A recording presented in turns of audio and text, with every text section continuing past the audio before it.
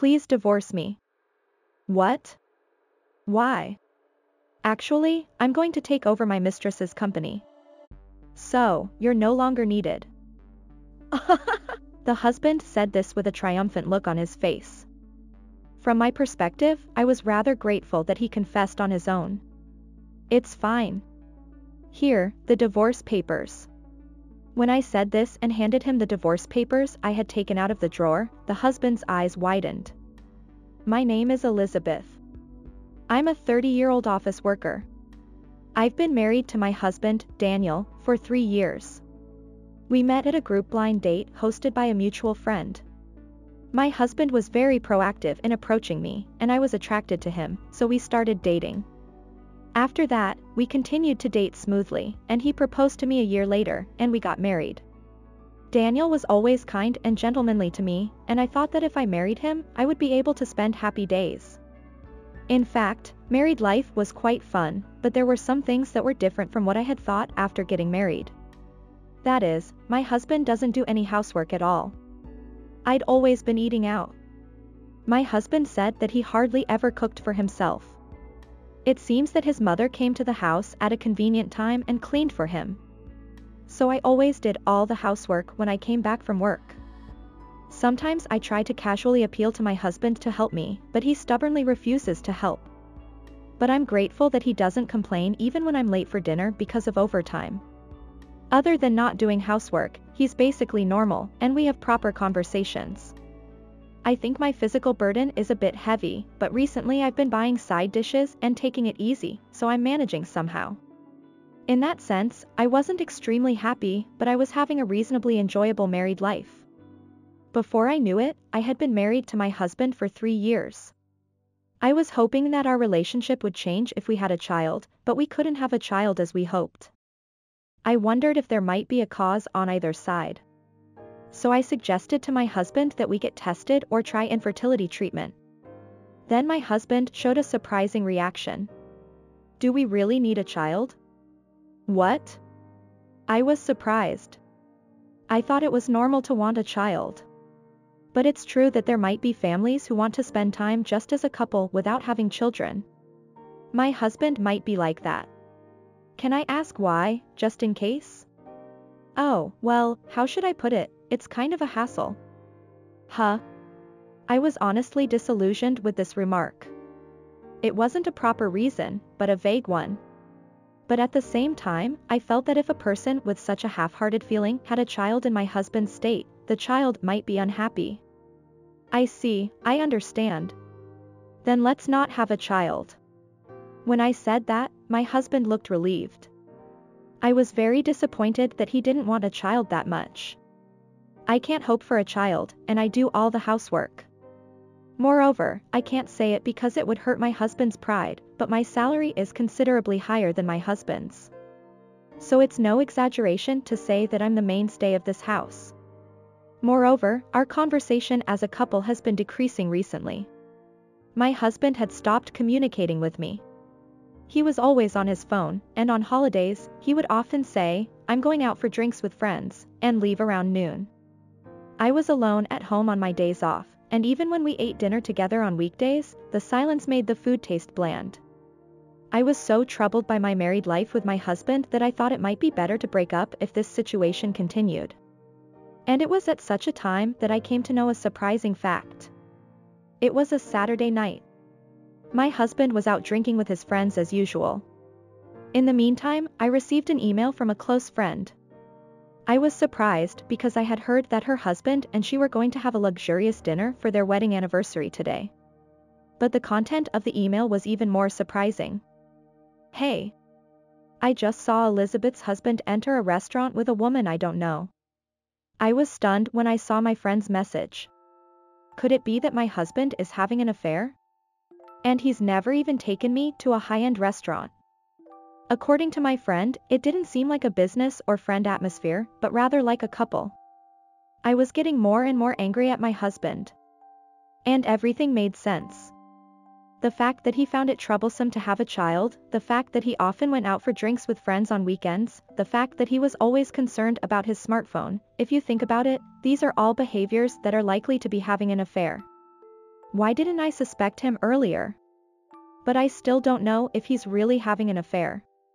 I immediately requested an investigation from a detective agency. I haven't caught any definite evidence of infidelity yet. I decided to hold on to a little hope until I see clear evidence that it is definitely an affair. But reality is cruel. The investigation results that arrived a few weeks later from the detective agency were all ones that definitely captured my husband's infidelity. I was shocked. We had been passing each other by lately, but I still loved my husband somewhere and wanted to believe in him. But my husband was doing something that trampled on my feelings. I can't believe it. How can he have an affair so easily? And it seems that my husband is often going in and out of high-end restaurants with his mistress. Is he spending that much money on his mistress? That's when I realized something. It was something my husband had asked me to do about half a year ago. My husband said he wanted to send money to his parents and asked me to put a little more money into the house. He asked me to support him a little because my salary was higher than his. I didn't particularly dislike my in-laws, and my parents had already passed away and I didn't have any relatives who needed to be sent money, so I agreed without thinking. My husband must have been using that money to lavish on his mistress. I was even more disillusioned with my husband. How much more does he need to use me conveniently to be satisfied? And I was angry at myself for not realizing that I had been deceived by my husband until now. I started preparing various things so that I could divorce my husband at any time. First of all, I prepared to move. I didn't want to live in this house anymore because it reminded me of my husband, so I started looking for a new house. It was quite difficult to find a house in between my busy work, but I visited real estate agents when my husband was meeting his mistress, who he called a friend, and looked for a good room for living alone. It took about a month to find a new place to live. Now that I have a place to move to, all I have to do is take revenge on my husband. I hired a lawyer and prepared various things. One day, my husband called me into the living room, saying he had something to talk about. That's unusual. You never say you have something to talk about. When I nagged at him, he made a bothered face. It'll be quick. As he said, I sat on the sofa and waited for his next words. Then, my husband grinned and said this. Divorce me. I was genuinely surprised that my husband was the one to bring up divorce. I wondered how he was going to lead into divorce. I pretended not to know the truth and asked. What? Why? Then my husband made a surprising statement. Actually, I'm going to take over my mistress's company. What? So, you're no longer needed. Thanks for supporting my life until now. Not only did you earn a lot of money, but you also took care of the house, which was really helpful. A housemaid who can earn money is the best, but I don't need that anymore. A young and beautiful wife and the promised position of president in the future. I'm truly a winner in life. Sorry, but don't hold a grudge. My husband said so with a triumphant face. From my perspective, I was rather grateful that he confessed on his own. I don't mind. Here, the divorce papers. When I said that and handed him the divorce papers I had taken out of the drawer, my husband's eyes widened. Oh. Aren't you surprised? And when did you prepare the divorce papers? Because your attitude towards me has been cold lately. So I thought we might get divorced. It's more convenient for you to get divorced sooner, right?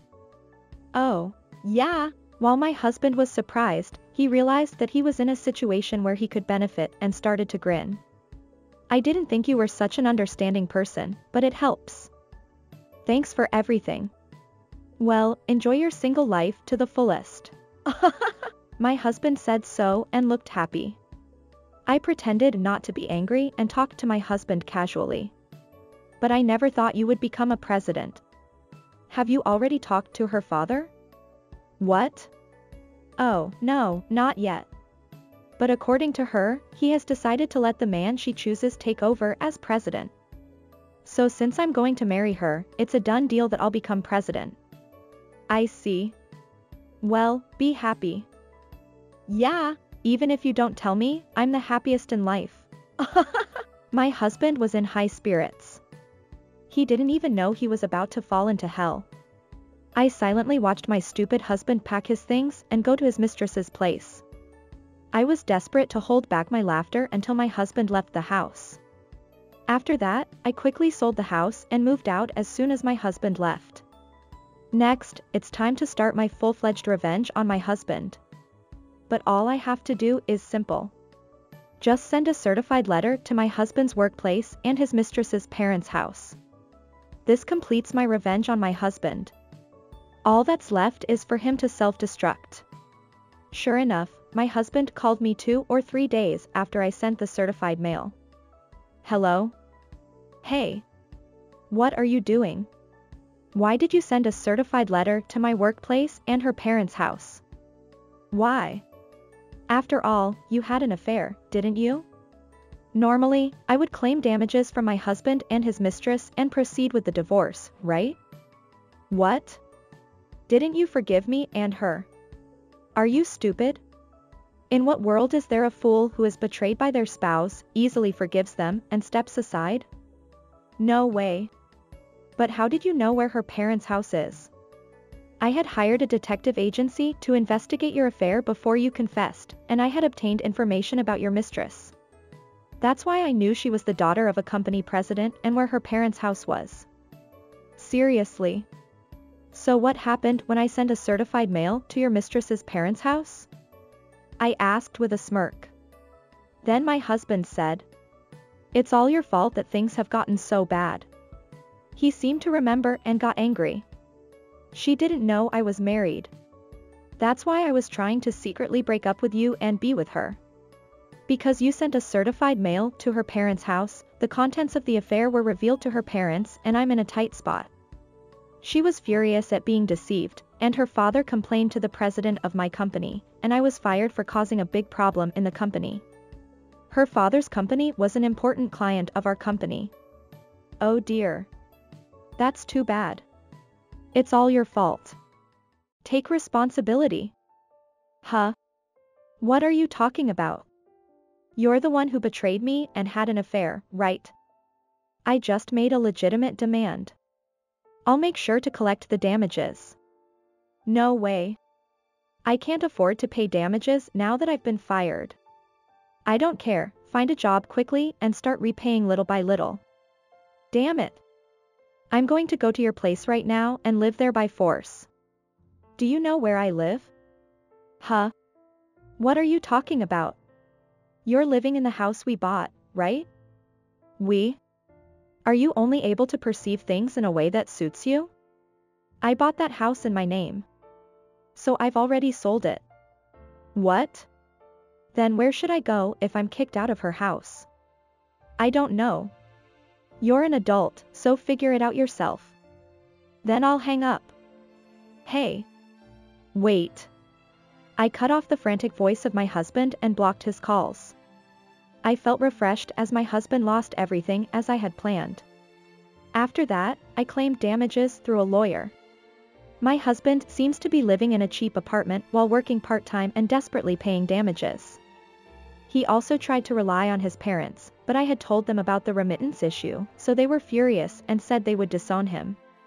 Therefore, my husband was abandoned by his parents and seems to be living a lonely and poor life alone. On the other hand, I am working hard at my job while living comfortably in my new home. Recently, I got promoted and my salary has increased even more, so I'm thinking of starting a new hobby and living a luxurious life. Thank you for watching. How was today's story? Please subscribe to the channel. See you in the next story.